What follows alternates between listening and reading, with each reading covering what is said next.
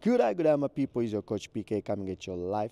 And today in this tutorial, I would like to show you how to use the arrow position correctly. So the way we use the arrow position correctly is following. When we start the game, the pin should be pointing in the middle, not to the left, not to the right. And as you can see, the arrow position is off.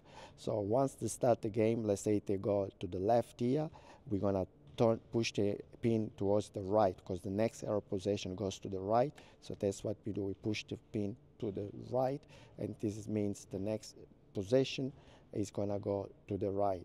And the position changes on any jump ball or end of the quarter or end of the half.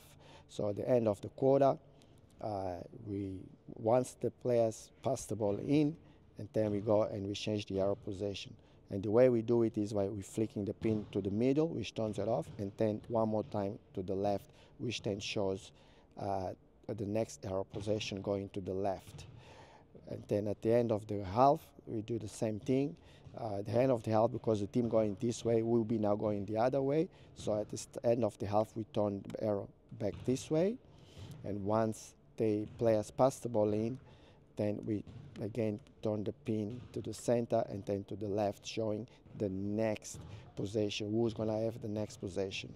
And when the game is finished, at the end of the game, you pretty much put the pin back in the center, like so, middle, and it turns it off. So the next game, the next scorer is ready to go.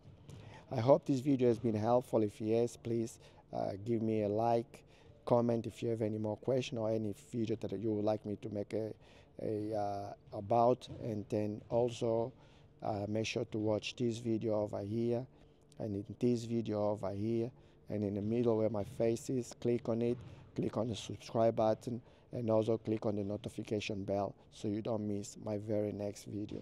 Until then, look after yourself,